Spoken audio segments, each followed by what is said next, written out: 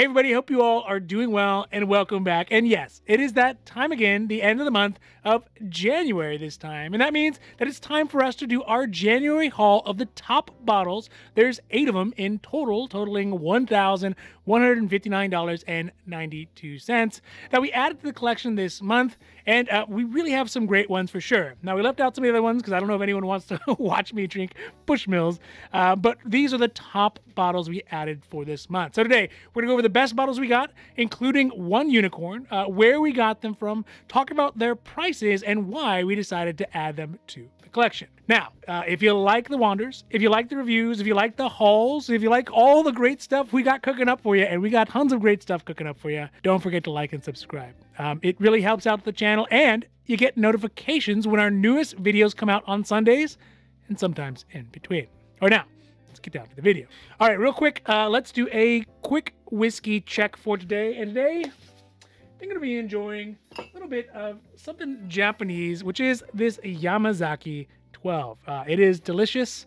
It is actually Japanese, and I can't help trying to buy it every time I see it. It's got like a Pavlovian like response to it. So the only sad thing is there's no pop. It's just a twist top.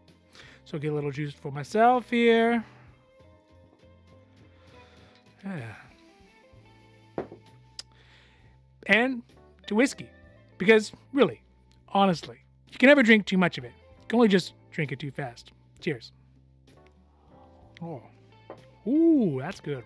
All right, so we're gonna start this one off with a bang, with our first bottle, which is a unicorn. It is coveted and was completely an unexpected surprise, which is this Van Winkle 13. Ooh, just look at the bottle. Not too close. But it is a pretty cool looking bottle. It's got a very nice old-timey feel to it. So we got this bottle basically 100% by luck. We just happened to win it in a lottery at one of our local grocery stores, and they called us up and we went down and we bought it. There was no schmoozing, there was no fuss, there was no muss, there's no fighting with anybody, there's no camping overnight and freezing all your toes off, nothing like that. It was just kind of, I guess, the way it used to be back in the day. But I was super excited to get it. That being said, this is one of the rarer members of the Van Winkle family. Technically, it is not a Pappy Van Winkle, but we are still super happy to have it added to the collection. It is ABV'd at 95.6 proof, so 47.8%, which is pretty good, right? It's definitely gonna get you going where you want to go. We got it for an astounding price at $119.99, which is basically right on the MSRP for it. So, I mean, frankly, basically they're paying us to take it away off their hands. And obviously it's aged 13 years. It is a rye-based version of the Van Winkle family whiskey, which I think is, again, what makes it sort of unusual. And this one will definitely ascend to the very top shelf of the bar and of the collection. Again, super excited to have this one. Happy to have it part of our collection and as our first Van Winkle family member. Aww. So I'm really excited, just ecstatic to try it out here in the not so distant future to see if it actually meets the hype. And now, unfortunately, means you got to save up for all the rest of the family, so he doesn't get so lonely. Also, we did a video about how we won it, so if you want to take a look at that, I'll put a link up here for that if you're just curious what that process looks like. So that is the Van Winkle 13, and it is going to be delicious. Now, the number 2 bottle on the list is one that actually the wife surprised me with. She had found it at a local liquor store here and was real quick on the draw and was able to get it before you know, all the rest of the Pete heads from the area were able to pick it up, which is this Ardbeg Hypernova, which is yet another very cool label. It's almost got like a Twilight Zone feel to it. That's very, very cool. Now, of course, for a person who loves the taste of a forest fire, and unfortunately it happens here in CA a lot more often than you would think, but I do like the aftermath. This whiskey is exactly what the doctor would order. Now, according to Ardbeg, it is the smokiest version that they have ever put out, and has a peated phenolic level of 170 ppm, which I don't know anything about it, but it does sound like a lot. And I would imagine, you know, I almost guarantee you're probably going to get kicked off an airplane if you open this one up on a flight. Also, it is a committee release, which means that it is crafted with the combined input from the Ardbeg committee, Ardbeg embassies, and probably a bunch of Ardbeg fanboys from around the world. The one thing I really like about this one, aside from the super duper extraordinarily peatiness, is the ABV is at 51%, which means that not only will it leave you tasting smoke, but you'll also be spitting a little bit of fire too. So it's not as underpowered as many of the other Islay peated Scotch that we all know and love and hover around, I don't know, 43%. I'm looking at you, Lagavulin. But you know, they are good too as well, but they lacked a little extra punch that hopefully this Hypernova Ardbeg is going to have.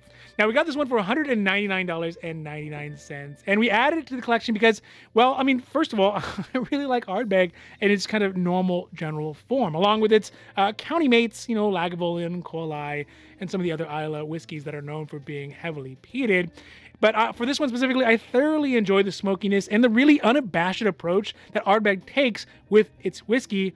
And again, who doesn't want the smokiest version of basically any whiskeys? Also, it looks super cool. I like the psychedelic colors, the Twilight Zone feel to it, and I'm imagining that's what you're going to be seeing if you drink enough of it. So this is the Ardbeg Hypernova. I am really excited to have it. I like its whimsicalness to it as well, and hopefully we're going to pop it open here at some point in the near future and give it a comparison to some of the other Islas and even some of the other Ardbegs that we already have. And we know that this one will probably be the top level peat that we can work our way up to. So that is the Ardbeg Hypernova. All right, the number 3 here that we're going to talk about in this haul is going to be the Michter's Bourbon, Michter's 10 Bourbon, and that is a very cool bottle as well. I love the shape of it. It feels very, very fancy. You see it on the bar. It looks super nice, right? It's just very cool. This one we actually included earlier this month in our What's in the Box video. And along with its fraternal twin, the Rye, the Michter's 10 Rye. And we bought them both overseas and had them both shipped to us because, I mean, really, honestly, Michter's is a pretty hard to find here, and double that to try to find it at a semi-reasonable price. Now, obviously, this one is aged 10 years old. It is the bourbon version, and it is from 2021 because I don't believe they actually made a bourbon, or at least put one out, in 2022. The bottle number on it, on the neck tag, is at L21D114, if y'all can see that. Which again would indicate that it is from 2021. And the ABV on it is at 47.2%. And it comes with one of my favorite accoutrements that comes with a lot of the bottles, this one as well as the Blantons, which is fishnet. It always gets me. I like the fishnet. Now, this Michter's 10 is distilled from corn and then aged in American white oak barrels, and then is mellowed by the proprietary Michter's signature filtration, whatever that is. Probably run it through a couple socks. But we did buy this one overseas and had it shipped to us, so that means that it is actually only a 700 milliliter bottle. If you can see it there. It is actually only a 700 milliliter bottle, which always makes me, you know, a little sad and feel a little cheated. But we decided to get the Michter's 10 because, well, earlier this year, or maybe it was last year, I guess last year at this point, we had the pleasure of trying the Michter's 20 in Paris, the wife and I. It was amazing. And since we didn't want to spend DuckTales money on getting a 20-year-old Michter's, well, we bought the 10 to see if it kind of soothes that itch and see if it can scooch by our senses and maybe daydream about it being a 20, or might be even great on its own. So that is the Michter's 10 Bourbon. Again, super excited to have it part of the collection. Now, next up is another one from our What's in the Box video. It was also shipped over and roommated with the Michter's, which is this E.H. Taylor single barrel. And there's nothing that just excites me more than a tall yellow silo filled with whiskey. These things, see these? It always makes me a little crazy. Now, first of all, I need to make a correction from the last video, because I had said that E.H. Taylor, the man, not the whiskey, was a true full bird Colonel from back in the day. And I'll tell you what, I was wrong. I was wrong, 100,000%. In fact, I had made fun of Colonel Sanders, saying that E.H. Taylor was a colonel and Colonel Sanders was not, from KFC. But it actually turns out that Colonel Sanders was actually awarded a title of colonel by the governor of Kentucky. So he's actually much more of a colonel than E.H. Taylor, which I guess is a title that the governor of Kentucky is apparently able to do, to add to people. And Colonel E.H. Taylor, well, I guess he probably just liked the way it looked in front of his name. Now, that aside, I love E.H. Taylor I just love E.H. Taylor. It's one of my favorite lines out of the entirety of Buffalo Trace. And I like the fact that it sort of flies under the radar from some of the more well-known and more hyped bourbons like the Weller or the Pappies or the Blantons. But you know what? It is just as hard to find. It's another whiskey that is not easy to find, especially if you're looking for something that is above the small batch. Now, even though it is ABV'd at the normal small batch amount at 50% ABV, it is bottled in bond as well. I think we got this one because it'll be super interesting to see how it fares against the small batch. Obviously, for the small batch, they blend multiple barrels together to create a small batch profile that Buffalo Trace desires. But my hope is that with a single barrel, it's going to present perhaps a quirkier or maybe more idiosyncratic version of E.H. Taylor, as each barrel has its own inconsistencies, which can cause the whiskey to be aged differently and have a different flavor, and it's not blended together and kind of flattened out where some of those curves are. So I'm really hoping that the single barrel may have its own unique personality within that E.H. Taylor genre. Now, the mash bill on this one is at 75% corn, 10% rye, and 15% barley, which is exactly the same as the normal E.H. Taylor small batch and is known as the Buffalo Trace mash bill numero uno. Now, we got this one for $123.73, again from overseas with the Michters, and I think it's a pretty reasonable price. And like the Michters and the Ardbegs and the Pappies, which we just kind of started right now with that first one, E.H. Taylor is another wing of the collection that we want to work our way up the ladder and try from the very lowest level at the small batch, the entry level, all the way up to eventually, hopefully, fingers crossed, something like a Warehouse C, and see how it changes throughout those different iterations. So, and then compare them next to each other. That'll be cool too. So either way, E.H. Taylor, single barrel, super excited to have this one. All right, so the next one that we got up is, I guess it would be number 5, is this Booker's Pinkie's batch. It is the blue label. It is the 2022-4, so it is the last version that they came out with last year, I guess, for 2022. Take a look at that. It looks pretty cool. And honestly, buying these things has almost started to become habitual, since Booker's comes out with a new batch basically every quarter. It's like a never-ending cycle, which means that if we keep buying them when they keep coming out, we'll end up with mountains and mountains of bourbons that are unique, that are varied, and are interesting. And I guess that's bad? Either way, pick this one up from one of our local Total Wines here in LA. And as you can see, we already got a nice little collection going that includes things like the Little Book, which was honestly a little underwhelming. I'll put the review here for it as well as some of the other ones. But the Pinkie's batch is kind of a homage to Frederick Bookerno, who was Bookerno's dad. Although he was not in the bourbon business, he was a banker, this batch was made in his honor. Anyways, the bourbon, it's aged 6 years, 10 months, and 10 days, and it comes in at a very healthy ABV of 61.2%, which should at least raise an eyebrow for those of you fire breathers out there. And we bought it for $93.99, and I think that I am thoroughly Pavlovian on this one as well, kind of like with the Yamazaki, because whenever I see the newest Bookers come out, just have to buy it. Just don't even think, just buy it. And, maybe with all these boxes I have by the end, we'll be able to make a nice little hut or something out of it. But we decided to add this one to the collection because more so than most, the other whiskeys we are collecting, Booker's is consistently updating and changing their whiskey, which makes comparing them so interesting and sort of short-lived and really ultimately pretty special. Now, this next one that we got was from a Las Vegas Total Wine. You can check out the video. I'll put that up. And I'm pretty sure that we got bamboozled on it. Because the salespeople were all claiming in chorus in time that it is a viable alternative to Blanton's, which was completely unprompted. So I guess maybe I look like a Blanton's lover or a whiskey lover or a bourbon lover. And you know what? They were right. Also, as I have gone more and more to more Total Wines, it becomes pretty apparent that Total Wines as a company, they bought a lot of this Hancock Reserve. I mean, a lot of the Hancock Reserve. And it seems like they're really trying to dump it. They're trying to get rid of it as quickly as possible, likely for good reasons. Now, this one actually is part of the Buffalo Trace family. It has the same mash bill number 2, the high rye version that its other family members have. So that could be the Blantons or Elmer T. Lee, Rock Hill Farms, and a couple other ones. But it is definitely underpowered. You can see here that the ABV on it is at 88.9 proof, so that's 44.45%. And from all accounts, it is not well balanced. It is not well known, and it's definitely not sprinkled with whatever that is, that special sauce that Buffalo Trace tends to put on their bourbons that make them phenomenal, at least some of them.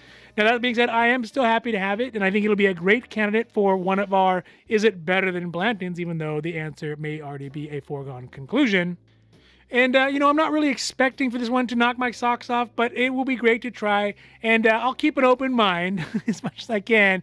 And we'll sort of see what it tastes like to have a Buffalo Trace flop.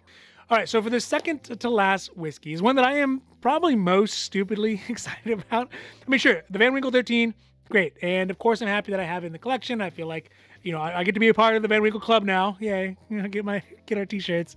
But it is this Hardin's Creek 15, which I don't know. I'm just super excited about it. It's got a kind of a, maybe it's like the container. It looks cool. You get to like open it up, right? And it's got kind of a cool ambiance to it. So this one is actually the second and much harder to find version of the duo that came out from Jim Beam. The first one is the Hardin Creek Colonel James Beam. Oh, you know what? I think I have one here, which is this one, and you can obviously see the resemblance for them. So this is the Colonel James Beam. And I don't know if he was a real colonel or not, by the way. I don't want to get into that trap as well. But it's supposed to be a Lux product from Beam. This one, though, the Colonel James Beam, is only aged 2 years. And with the leather strap on there, it kind of really makes me think it's going to be a bit more hat than it is cowboy. Now, that being said, the Hardin's Creek, that is Jacob's Well, this is the 15-year-old version of it, is actually named after the first distiller of the Beam family, Jacob Beam, and I guess obviously a well that he built in 1795, is actually, again, aged 15 years. And obviously it is more mature, it is definitely more rare, and it is considerably more expensive out of the duo, which turns out to make it, obviously to me, more interesting. One, because it is 15 years old, which is sort of rare for bourbon, although less so nowadays. You have like the Calumet 15, the Knob Creek has a 15, also Beam, and the Pappy has a 15 years old bourbon. So it's definitely getting less uncommon, but it's still definitely getting into a gerency, at least for bourbon, which I think is a good thing up to a point. And up to a price. Now, more specifically, this version of the Hardin's Creek, the Jacob's Well, is actually aged specifically 15 years and 4 months and was produced in 2022, and it has a very healthy ABV of 54% ABV, and you can see that there. In the tasting notes, it does emphasize that there is an extra oakiness that goes along with it. Specifically, when compared with its cousin, Knob Creek 15, it is also found to be richer, at least in that one person's opinion. And although there is a slight difference in age, I'll be really interesting to see how it compares with another whiskey that is known to be overly oaky as well, which is the Elijah Craig 18. So I think it'll be a good counterpoint to that one as well. Either way, picking up, I mean, it's kind of a no-brainer. 15 years from Beam, sort of a special release, and of course, I'm going to get it. So it can add to the Beam side of the collection. Again, see how those familial traits express themselves in various renditions. So I'm excited to have this one. It's a little gaudy with the little strap and the story and everything, but in the booklet that it comes with. But you know what? Still happy to have it, and it'll be a great counterbalance to some of the other Beams to fill out that side of the collection. Now, last but not least, and I'll keep this one short because it's starting to run a little long, is going to be the Michter's 10 Rye, which we picked up along with its fraternal brother, the Michter's 10 Bourbon from overseas. We added this one because, again, we wanted to have another bottle to bring down the shipping cost, which is one. And two is because I really enjoy rye. And three, you know what? I think it's delicious. I think it's going to be delicious. So it was a bit more expensive than the bourbon version. So it was $205. And the bottle number on it is L21E1524, or maybe that's a 9. It's aged 10 years, and this one was also from 2021, at least, again, judging from the neck tag. So I'm really excited to have this one because it can show how Michter's as a whiskey begins to change when the rye is factored in, and we can compare it against the standard bourbon line, the standard 10 line. So, you know what? For that matter, we could also compare it to the Shanks and the Baumburgers as well. Interesting. So yeah, again, excited to have it. It was great to bring down the cost of the bottles, and it's great to have another Michter's. So that is the Michter's 10. All right, so that's it for today. And as you can see, we are steadily trying to build up the collection in some specific lines of bourbon. But we want it ultimately to be well-rounded, albeit bourbon heavy. And we still got some great scotches, like the Ardbeg is pretty amazing as well, a nice find. But what makes all this amazing is going to be when we finally start to have the chance to comparing them side by side and truly get an insightful notion of what bourbon and rye and scotch as a corpus really entails, what they can be and how they can change from one house of bourbon to another. So thanks again for watching, and if you like these videos, if you like the wanders, the hauls, the reviews, the unbottlings, the unboxings, and really all the amazing stuff we got cooking up for you, and we got a lot, don't forget to like and subscribe. It really does help out our channel. It pleases the whiskey gods, and you get notifications when our newest videos come out on Sundays and sometimes in between. So with that, just remember, if you do find a whiskey that you love, just buy it. Because if you don't, somebody else surely will. In this case, it might even be me. All right, everybody, I'm out. Have a great rest of your week, and adios.